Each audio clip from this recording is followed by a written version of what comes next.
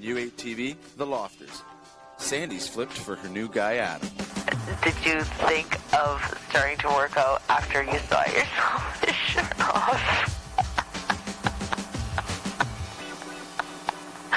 On the show today. Hello? We are a group of Canadians in downtown Loft, where we work at a TV station hosting programs on everything. News and music, sex and game shows. We also live in the Loft. Cameras everywhere, 24/7. U8TV.com. This is our reality.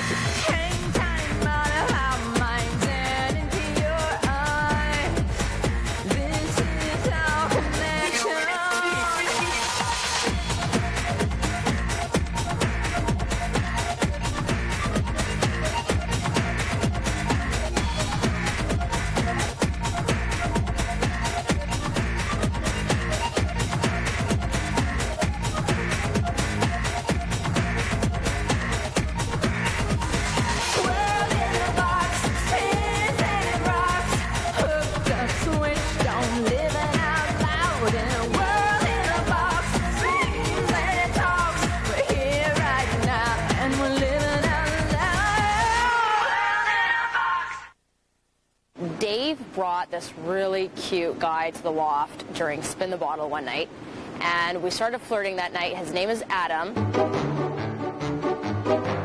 We talk on the phone a lot, and we see each other a lot, and it's been 4 weeks. If I were to give Adam advice about Sandy, I couldn't. One word to describe Sandy: smile. Outrageous. Opinionated. Controlling. Confused. Since we moved in the Loft, Sandy has been seeing a lot of guys, you know, but never more than 1 or 2 dates, right? She just likes to see them. She likes to say that she doesn't have virgin lips anymore. She likes to kiss them and to run. We call this kiss and run. But now she met a new guy that makes Sandy blush. I saw Sandy blush for the first time since she met Adam. And Adam is just like the perfect boyfriend for Sandy. That's all. Did you watch the show, sir? Did you watch the show? Yep. That guy's cute. My name's Adam Block, but my friends call me a Hollywood Hunter. When I first met Sandy, I thought she's a lot different than the girls that I know. I am 20. I'm turning 21 in July, July 29th. I like in a girl that she is pretty. It's funny that that's my first characteristic. She's got to be pretty. She's got to be really friendly, creative, I guess. She has to be interesting. I got to be able to hold a conversation with her, because if you can't, then there's no point of being together. I got to go meet with my agent for 5 seconds. And then? I'll be ready to do stuff at 3 if you want to do stuff. Okay, so come by the Loft. At 3? Park or whatever, yeah. Are you leaving right at 3? Well, no, a little after. All right. So I'll be there. Okay, wait for me. I'll wait for you. Whoa. Don't you worry. And don't get into an accident. I met Sandy because Dave invited me up to the Loft. He's like, he knows that I'm into this kind of thing, and he said, if you ever want to come up and check it out, come up. So I did, and I thought I'd go up once, see what it's all about, and then never go back. But you guys were filming a show called Spin the Bottle, and I was sitting there, and Sandy came up and talked to me. Then after the show, we just hung out for like 2 hours, and it was fun. She was cool. I thought she was really pretty, and she was really fun. She's a lot different than the girls that I know, because she's got like darker hair and darker skin, and I'm always used to like the blonde hair and the lighter skin. So I thought she was really pretty because she was a lot different than everyone else I knew. She's a very like strong person, and like, I guess you all know this, but she's pretty strong, and she's very aggressive, and she has to have it her way. Hurry up, brush your teeth. Hurry up and brush your teeth.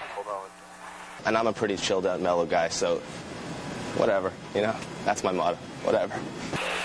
Why did you think that when you came out with your shirt off? On the show today. Hello? No, what? No, I was saying it was funny. It was hilarious. Did you think of starting to work out after you saw yourself with your shirt? Whatever, you know, that's my motto, whatever. People think I should go to the gym. I guess Sandy thinks I should go to the gym. I really try to go to the gym, but it's really not interesting to me. I guess it's something that every person should do to feel good for themselves or to make themselves look good for other people. Whatever your reason is, it's a good thing. But every time I go, I do it for 2 or 3 weeks. I do my bench press and my push-ups, and I do a lot of it, and I'm pretty good at it. But it's so boring. But I keep doing it for 3 weeks, 2-3 weeks, and I honestly feel that there's no difference. I don't see a difference. Look at those pythons. So how can I keep working at something that's not interesting and I see no results? So I guess if I had dedication into doing it for about 6 weeks, 7 weeks, 8 weeks, I'd start seeing a difference. But my brain can't think that far ahead when it comes to working out. It's like, I don't see a result now, I'm done. I think Sandy's body is, she has a really good body. She doesn't have to work out if she wants to. Like, I don't really care about stuff like that, but I mean, if she wants to work out, that's cool. I don't think she has to work out. I think she has a really good body. Better than a lot of people in the city of Toronto. So shape up, but everyone else. But no, she's got a really good body.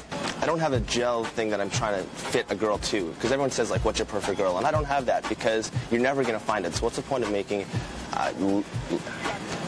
minimums of something that's never going to happen? There's so many different ways that someone can be pretty that I don't know. I just take it as they come. What I like in a girl, I just like that she's appealing to me.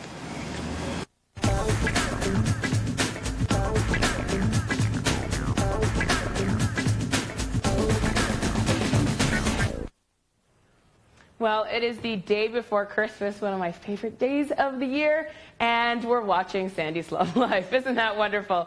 Okay, this is how you can get more involved with what's going on with her and Adam. I think they had a little fight. So this is how you check it out. www.u8tv.com is our webpage. Click into it. Go to the video archive right here, and that's where you can find the fight along with tons of other golden moments from the year. But guys, have a very good Christmas, or otherwise have really good holidays.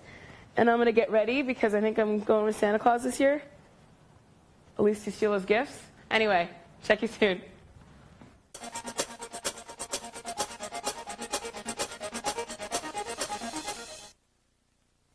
Hey, do you have these different guys you talk to? About 10 right now. Yeah. So funny. Every person who talks about you and guys is always like, yeah, well, she's flirted with hundreds of guys so far. And like... Flirted? Yeah. Like over my whole lifetime, maybe. No, like while you're on the show. Well, I hadn't really noticed a big change in Sandy because she's always, there's a lot of cool people around, so she's always got a crush, but I think this time around it's a bit different. I saw her kind of off guard and kind of giggly, kind of. All right, dude, 2:30. I should be up in an hour. It's 2:30? Yeah. What time are you waking up? 4:30? I've got 2.5 hours of sleep now. Okay, good night. No. Good night. I'm gonna wake you up right now. But I call you a bitch when you wake up. No, I'll just get turned on. See, that's the real reason. I don't want you to call me a bitch, because it turns me on. We're gonna start masturbating. I'm going to. Okay, good night. No. I'll talk to you in a week. I want to talk to you guys. Okay, I'll talk to you in 6 days. But a part of the excitement for him is me being a lofter as well. And I can't blame him, because if it was the other way around, it would be exciting for me that way too. But you kind of can't shake that when you're meeting new people. Like, why are they really, really into you? But then again, I met, a lot of people this year, and he's a lot of fun to hang out with. I enjoy his company as, he enjoys mine. So, I mean, if that's a part of it, well, hey, I would be excited if it was the other way around too. What is he saying about all the scrutiny and coverage? Well, he wants to be a lofter next year, so. He wants to be a lofter next year, so obviously he does it. Are you serious? Yeah, obviously he enjoys it. Would it make you feel like... And that's why I'm kind of like... Yeah. I didn't know that. I did not know that. Actually, you know what I told him? You know what I told him? I said, you're not going to be a lofter. If you're, on the show now a couple of times, you're played out. He didn't want... Next year is going to be 8 new people. From what I know, he didn't know a lot of the show until he actually came up here. And then he's like, oh, this is actually kind of cool. I think I'd want to do this after kind of getting filmed. But he says still, the fact that he wants to be an actor, not really. We don't really talk about it. And I told him he wasn't going to whatever, who cares, right? It's not like I'm majorly serious with the guy. Yeah, it sort of hit the awkward stage, and, well, not really. I think on my part, I was worried because I'm the one who's on TV. Like, he could be going out with other people, and how the hell would I know? There's not a camera in his face every second. But if he sees me going out with somebody else, is he going to get all, you know, paranoid? And we kind of did talk about that, and the way he sees things, if he's going out with somebody that he really cares about, then he doesn't care to see anybody else. And for me, it's not about that I really want to see other guys. It's more of the fact that if I'm seeing other guys, then at least it's not that serious.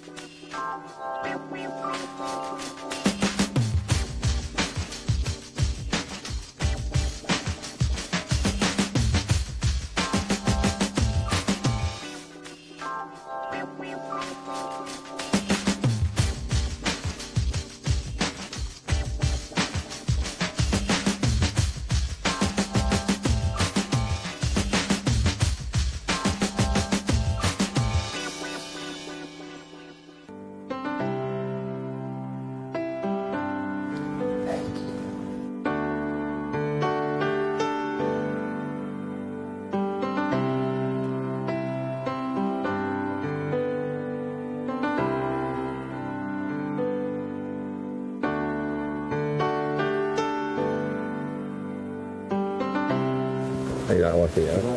I thought I didn't need to. No, you can. Oh, no, I don't need to. You don't want me to? You don't want me out? Well, why should I? You do or you don't? No. Okay. Bye. You can talk about it. Okay.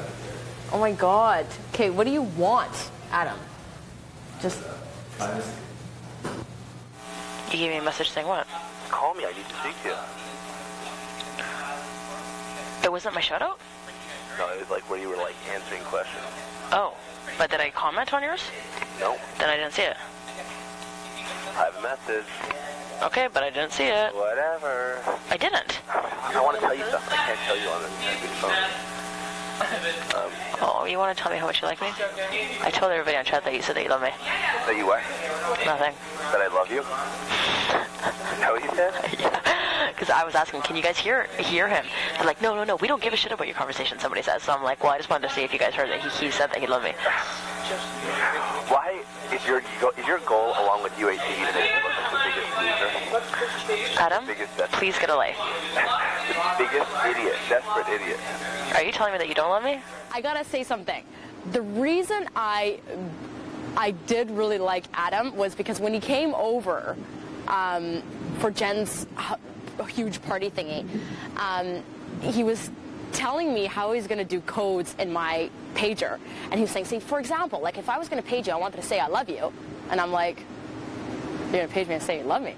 He's like, yeah, say I was going to page you and say I love you, right? This is how I would do it. And he was like explaining the code to me. Oh, I love you, Sandy. Well, thank you. That was a joke, though, when I was, talking to chatters and I was saying, oh, I'm just telling all the chatters that you're saying I love you. And then he did say I love you. I don't think we're at the love part, yet. Well, I saw Dave yesterday. It's pretty funny. We had a long chat at a bar. We were at Shark City on Thursday night. I wasn't with him there, but I saw him there. He was hanging out with some buddies, so I went over and spoke to him for a bit, started talking to him. I went up to him and gave him the old, hey, buddy, where are the cameras? Because that's what everyone always says to me. I was a bit pissed off, but then I saw Dave, and I spoke to him, and he explained everything to me. What are you talking about? About U8TV? Yeah. F*** you. What?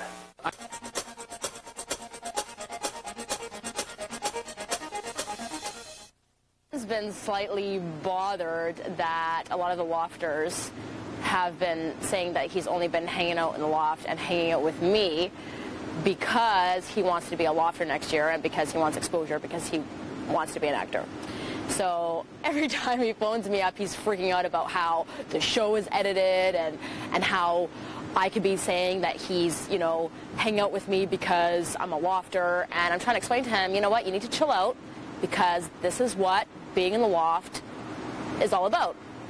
They're going to take your life and they're going to make stories of it. And of course, a part of you hanging out with me is fun and exciting because I am a lofter. So just admit to that and just relax, because if you know, you're freaking out. It's not going to change anything. About me wanting to be a lofter, two things about that. One, I don't necessarily have it decided if I want to be a lofter, so like I'm not die-hard to be a lofter. And two, it's not like I watched the show a million times and said I want to be a lofter, and then came and met you and said now I really want to be a lofter. Okay, sorry, say that again? I didn't hear you. What? What? No, Trey's laughing at us, okay? So I just had to figure out what he was laughing. So I like being on the chat, yeah. But I don't like being on TV. It's completely different. Okay, well, you agreed to do a confessional. I what? You agreed to do a confessional. Yeah. So obviously you knew that you were going to be on TV. I can relate their relationship to what goes on in the loft easily because the loft broke Adele and I up. And so I know it's hard, and it's definitely changed my lifestyle and changed me a little bit. It's not fun to me anymore. I'm just going to, like, ring you down. I'm going to be like, can you come down? We're ready to go out now. And then I'll see you goodbye. Okay, we'll do that then. All right. We'll do that for a month, and then maybe things will change. All right, then maybe the rest of Canada will think that I actually like you. Yeah. It's unfortunate, but, I mean, once you're kind of like in the spotlight, you have cameras on you all the time, you kind of do get worried that the people that are hanging out with you are hanging out with you because you're in the spotlight and you're a lofter, you know what I mean? And obviously because Adam, is in with acting and he wants to be a lofter next year, that's obviously something that's cool for him, you know what I mean? I can see us going out without me being a lofter, do you know what I mean? Like I can see that him liking me for Sandy.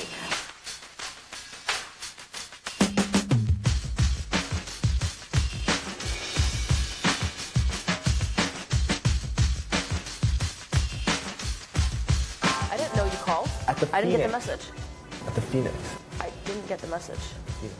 What about the Phoenix? They were having like the best concert. What do you mean best concert? It was like African tribute. Oh, but I didn't know. I didn't know you called. But let's face it. I mean, obviously it's fun because he loves being in the loft. He loves being on chat. So a part of the excitement for him is me being a lofter as well.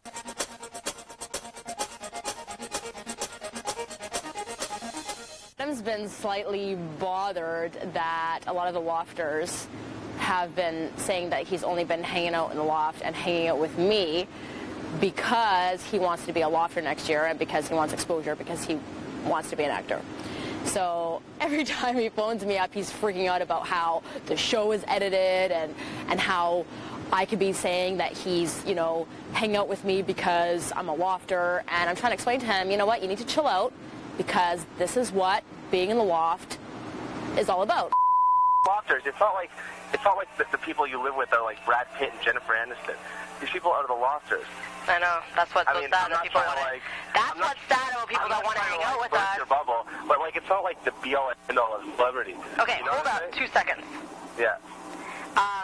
That's the sad part, is that people actually act as though it is that far. People need to just chill out. But because it's TV, period, they're freaking out. Trey, off. I used to think that love was enough, but I don't think it is anymore. Being on TV has exposed my personal life to the world. Okay, all I'm saying is that there are people... Shut up for 2 seconds. What I'm saying is there are people who actually do want to hang out with us because we're in this loft. Regardless if we are Jennifer Aniston, Brad Pitt, or not, people actually think that way. So it's not that I thought that way, it's that I know that people hang out with me because of that. Okay, well... That's the point. Okay, well... And what I said, if you listen for 2 seconds, what I have said, if you watch the show, is that you would have hung out with me regardless if I was a lofter or not. But I know that this is part of the excitement. So that should be like one line in a 30-minute show, and then they shouldn't base 50 other minutes on but you're acting like you're mad at me when I don't edit the show. First, when I was in the loft and, breakups in the loft, I thought, you know what? If your relationship's so strong, you should be able to withstand whatever the hell's going on in the loft. The only problem is if you're starting a relationship, being in the loft, it may be a little bit weirder. Like, I always thought, like, for celebrities, I'm not saying that we're, celebrities, but for celebrities, having relationships and how they claim it's so difficult. I thought, whatever, obviously your love isn't strong enough or you're not working on your relationship enough, so that's the problem. But then everybody's got their own take on it, and they think, you know what, being in the loft, it is very difficult having a relationship. And I can see that happening, but still, maybe because I haven't found somebody that I really love or like and seen if it works or not, it's really hard to say whether it would work or not work. I can't say from my own experience. I would assume that being in the loft shouldn't affect your relationship if you love each other. But it's a fine line. All right. All right. Okay. I'll give you whatever. I'll speak to you later. Okay. Bye. Bye. It's so much easier to go on just 2 dates.